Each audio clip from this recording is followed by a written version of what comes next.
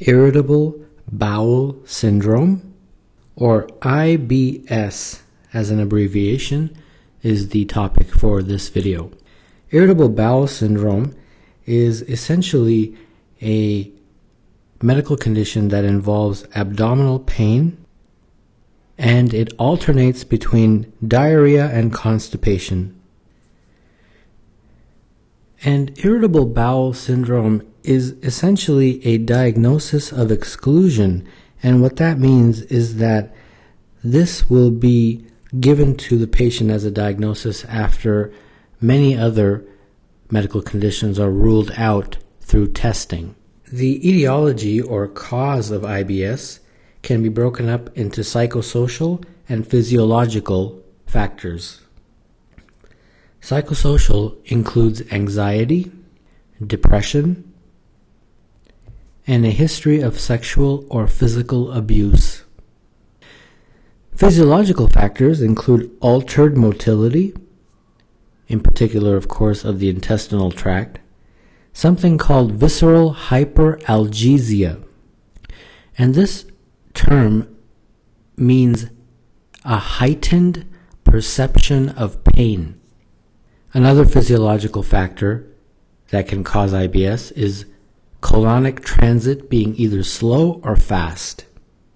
If it's slow, that will lead to constipation, and if it's fast, it will lead to diarrhea. Let's discuss the symptoms now. IBS usually presents in a person's teenage years or in their 20s, and it can be triggered by certain foods or stress. And the main issues involved are abdominal pain or discomfort, constipation, and diarrhea. And also abdominal bloating is another common symptom. And there is a very specific criteria that is used to diagnose IBS, and it is known as the Rome criteria. So here is that Rome criteria, and it involves the following: recurrent abdominal pain, on average at least 1 day per week in the last 3 months, associated with 2 or more of the following criteria: relation to defecation, associated with a change in frequency of the stool, either more often as in diarrhea or less often as in constipation, and associated with a change in form or appearance of the stool. And this criteria needs to be fulfilled for the last 3 months, with symptom onset at least 6 months before diagnosis. Treatment of IBS involves patient education. Letting the patient know about this medical condition with a brochure or a pamphlet is very helpful. Diet modification can help, especially if certain foods have been identified as triggers. Interestingly, fiber does not help much in IBS. So now let's get into the medications. The first type of medication that's commonly used is something called an antispasmodic. And the 2 most common are dicyclomine and hyoscyamine. The following medications involve IBS, but in particular, if it is IBS constipation predominant or diarrhea predominant. If it's constipation predominant, the medication of choice is lubiprostone. And diarrhea predominant, the 2 medications most commonly used are diphenoksalate and a very popular medication known as loperamide.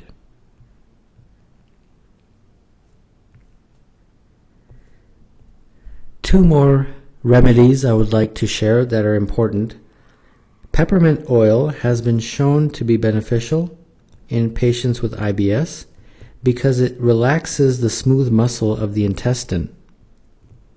And this can help relieve pain and cramping. The next category of medications that can be tried if the previous medications have not worked is a group of medications known as TCAs, which stands for tricyclic antidepressants. And examples of those are desipramine, nortriptyline, and amitriptyline.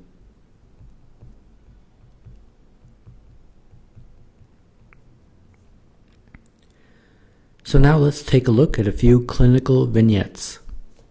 A 40-year-old businessman has recently been diagnosed with irritable bowel syndrome after extensive testing by his gastroenterologist. His predominant symptoms are diarrhea and pain. Which one of the following has been shown to be helpful in controlled trials? As I mentioned in the video, that daily use of peppermint oil has been shown to relieve symptoms in patients with IBS because it relaxes the smooth muscle and can help relieve pain and cramping.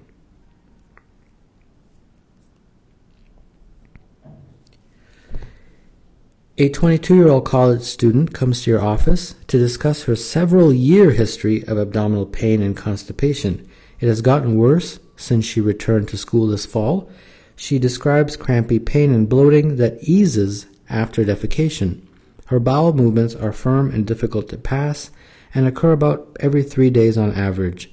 Her symptoms have not included vomiting, weight loss, blood in the stool, or melena. Her menses are regular and she is an otherwise healthy young woman. Family history is negative for any GI or GU diseases. On exam, you find her abdomen to be soft and without masses, with no tenderness to palpation. Which one of the following would be most appropriate at this time? So let's go through these answer choices. Fiber, interestingly, does not help much with IBS. Lubiprostone is definitely the drug of choice for constipation predominant IBS, which is what she has. So let's keep that one. Choices C, D, and E are actually imaging studies, and they're costly. And if you look here, her symptoms have not included any vomiting or weight loss or blood or melena, and her physical exam was unremarkable. So at this time, a trial of lubiprostone would be most appropriate. A 34-year-old female with ongoing untreated depression consults you for newly diagnosed diarrhea predominant irritable bowel syndrome. She presents with worsening abdominal discomfort. Her abdominal discomfort is not severe, but it is constant. She has tried dicyclomine without relief and is interested in trying a different approach. The patient has had negative testing for inflammatory bowel disease and celiac disease, along with normal blood tests. She asks about specific dietary modifications or medications that may be helpful for her abdominal discomfort. Which one of the following interventions would you recommend? The first choice is a tricyclic antidepressant that is used to treat IBS.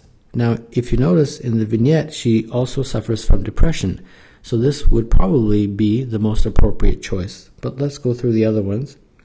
Hyoscyamine is one of those antispasmodic drugs, and she has already been on one called dicyclomine.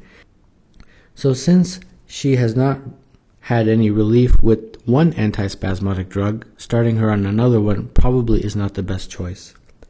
Lubiprostone is definitely a great medication, but it's for constipation predominant IBS. And the last one, which is fiber, has not been beneficial in the treatment of irritable bowel syndrome. So the answer for this question is A.